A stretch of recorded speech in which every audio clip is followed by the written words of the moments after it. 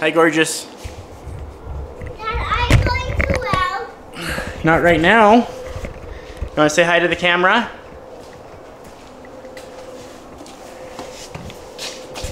The perks of working at home. The downsides to having a smaller shop and repairing trailers all the time is a third of the trailers outside.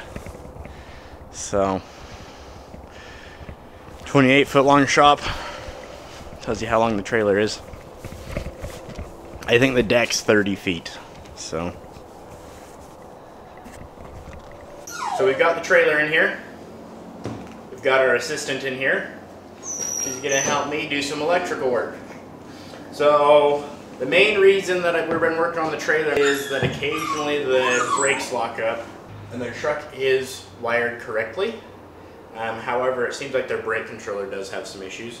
But we've still got to replace the passenger side tail light, and then we've got to replace 5 of the amber marker lights along the sides. And then I do know that this rear passenger side wheel, the wires for the brake are ripped out, and so I'm thinking maybe where those got ripped out, they might be shorting somehow to the tail lights, but I don't think so. But we're going to dig into that as well. I have a gut feeling that we're probably going to replace most of the wiring into here because a lot of it's been ripped out, a lot of it's electrical taped, a lot of it's duct taped, and some of it's just tied in knots. There's a wire nut, there's broken wires, there's this missing ground, and it's just tied in a knot. So let's start on it. Right here I've got the amber marker lights, and then right here I've got the red markers, and so we're going to go along the side. Obviously that one needs replaced. That one will be red right there, and then that one needs replaced, and then we'll just we'll throw some power on the circuit and we'll see if these two work, that one there and this one here. And then the other side I think is missing 2 amber lights.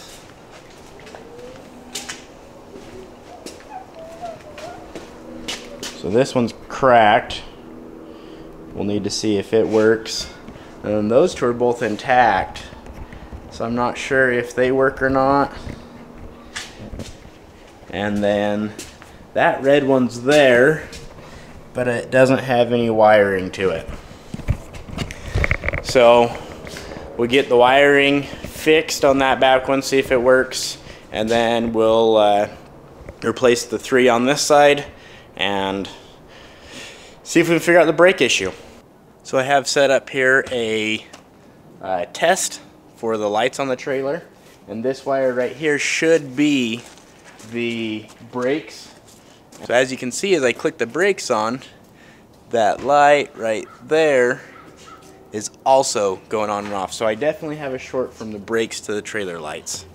So I need to trace the wires out and figure out where that's shorted. I have the tail lights wired on currently, hooked up to that battery, and the brake on one wheel only is locked. So what I'm going to do is, this right here is the wire from the plug and the junction box for the brake. I'm going to cut it right here and check that wheel. If it releases, that means the short is between here and the plug. If it stays connected, that means the short between the tail lights and the brake is between here and the wheels. So we're going to cut it right here. Nope, and that just released. So our short is somewhere between right here and the junction box. Let's go spin that wheel to be sure. So we need to check for a short between right here and right there where you just saw me cut the wire, and pull a whole new wire in and not even worry about chasing it. So here is the issue.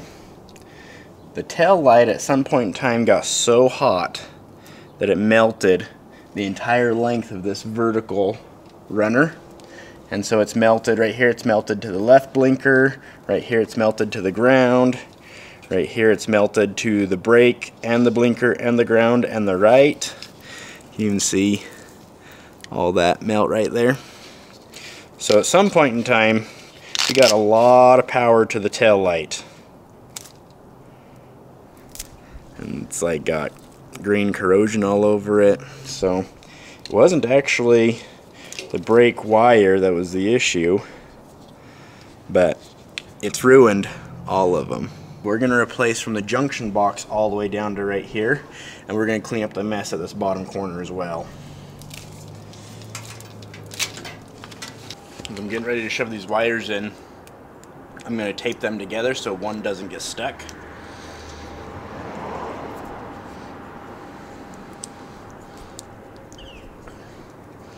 I just bought a generic 4-way trailer wire set, and then I bought an additional larger gauge or heavier current wire for the brake. We're going to push this through this runway here.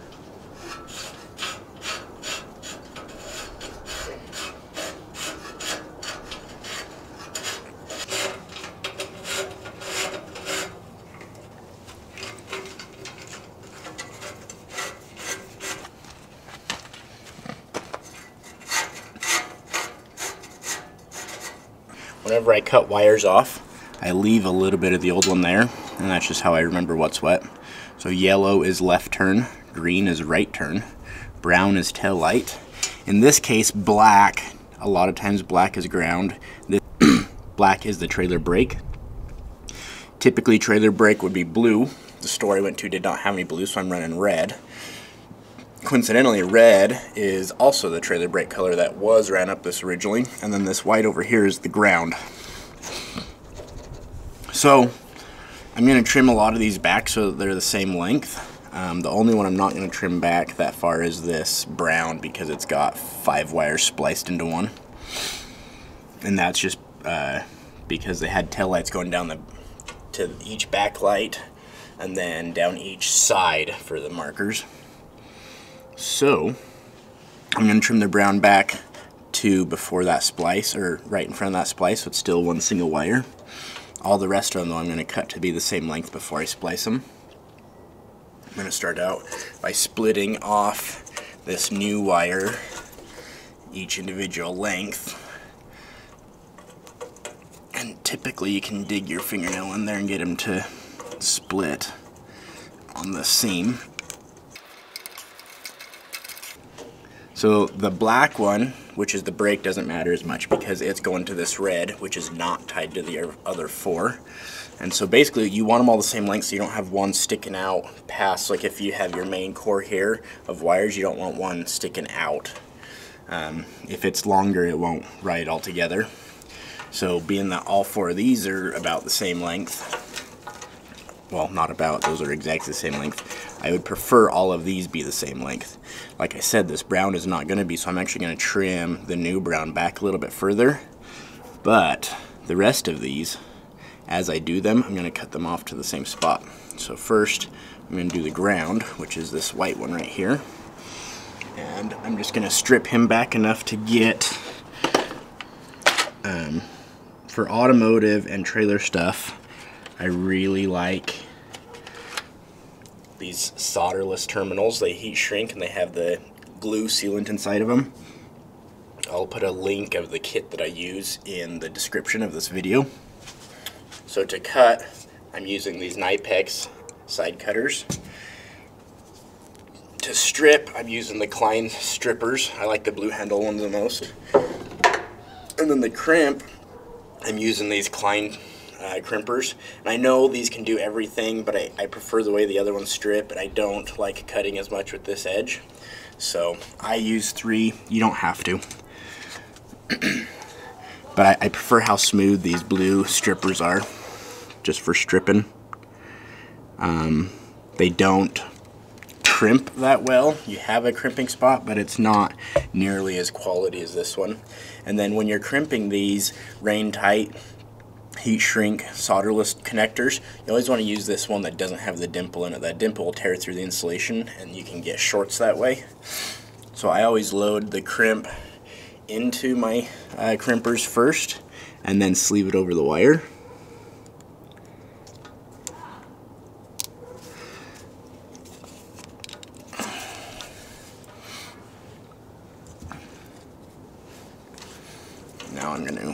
strip this one back.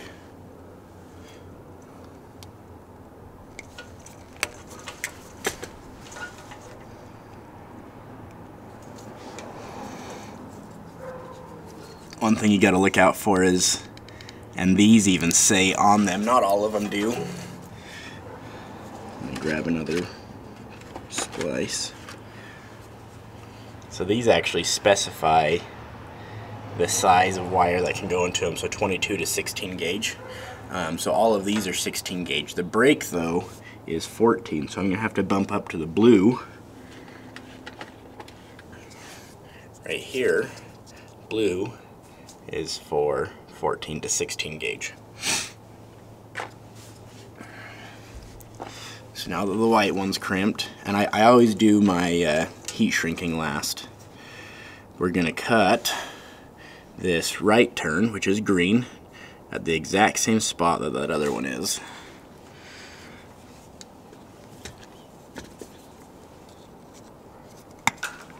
And then we're going to strip it back.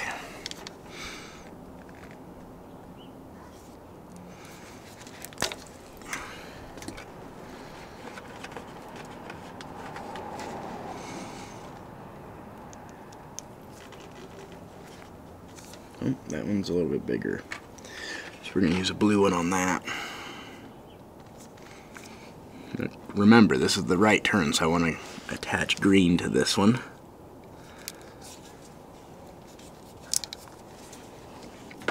And as you remember, I did not cut the ground, and I'm not going to cut this green, so they stay the same length.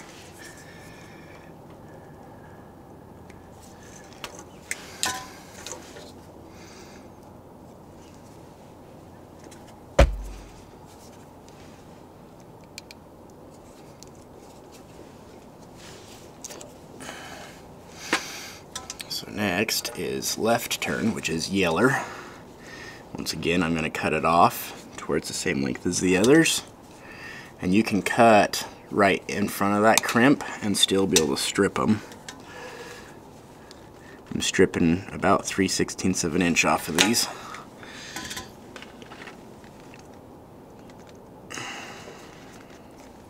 So this one was left turn, which is yellow.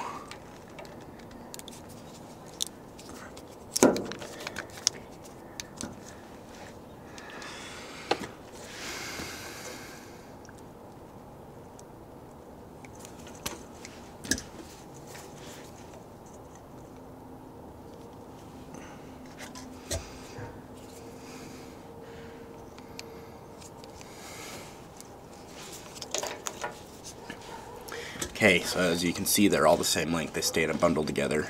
Like I said, this brown we're trimming differently, so I'm going to cut him out here. And then I'm actually going to trace this bundle down with this brown and mark where he needs to be cut. Like I said, we want this to stay in a nice bundle. I wouldn't be leaving this splice of all these wires together, other than whoever did that did a good job. It's nice and tight. I can see they used the watertight heat shrink on it, and so there's no point in redoing something that's done well.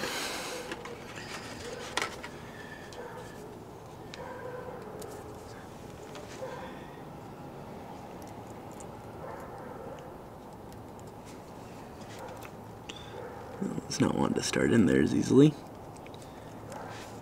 Rolling that back and forth kind of helped to get in there.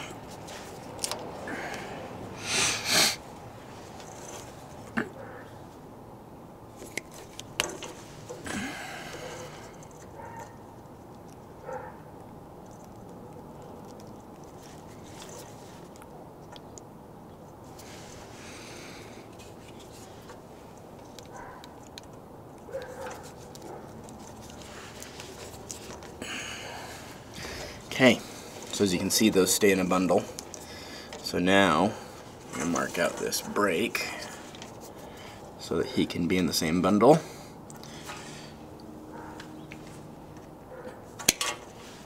I don't know if you could just see right there, but I cut all but one strand and it kind of stuck together. That's why I like to use those Klein side cutters.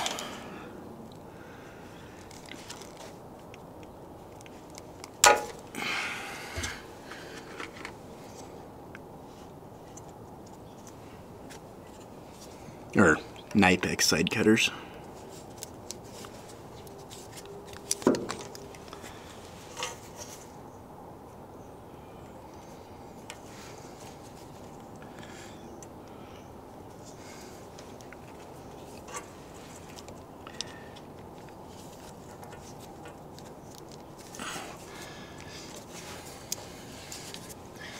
Okay, so that's the whole bundle done. I need to show before and after of how these wires looked, just so you can compare the difference. But I'm gonna get a chunk of loom, wrap all this up in loom after I heat shrink these, of course, and get the loom to stub up into this, probably 1.5 inches or so, and back into this one a decent amount. And then that way we don't have to worry about the rough edges of this cutting through those wires again. So I'm gonna go grab the heat gun to heat shrink that first.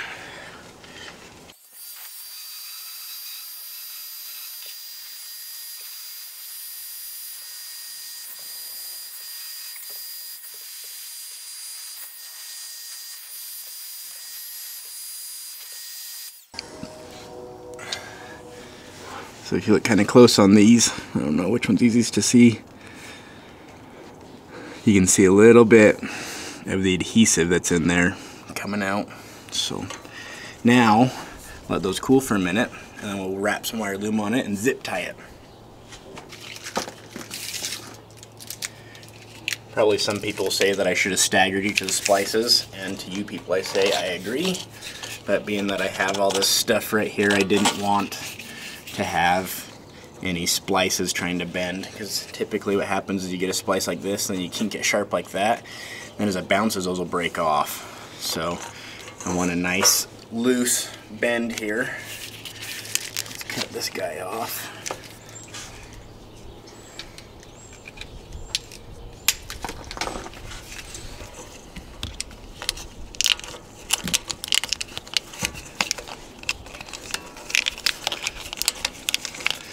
You just pop this loom over the top of that, if you can.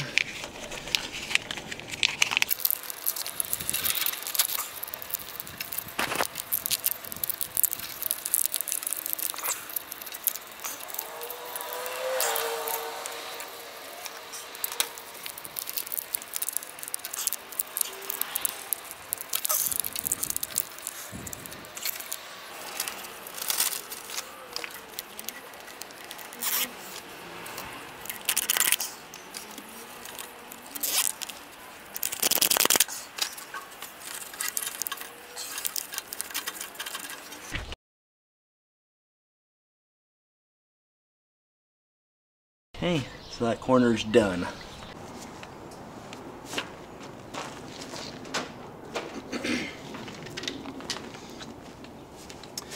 Two different sections of harness were completely melted. Now when I turn the lights on, the brakes don't lock up. When I turn the brakes on, the lights don't light up. So I think we're good to go. I replaced those lights on the sides. I didn't record that because it's all the same thing. Screw them in and hook the two wires up. So, and you'd already seen me hook wires up, so you know that how that goes. So at any rate, I'm going to take this thing for a test drive, cruise it down the interstate a little bit, and play with the brakes a bunch and just make sure everything works. And that makes it for this one. Nice easy job. So stay tuned, like, comment, subscribe for more.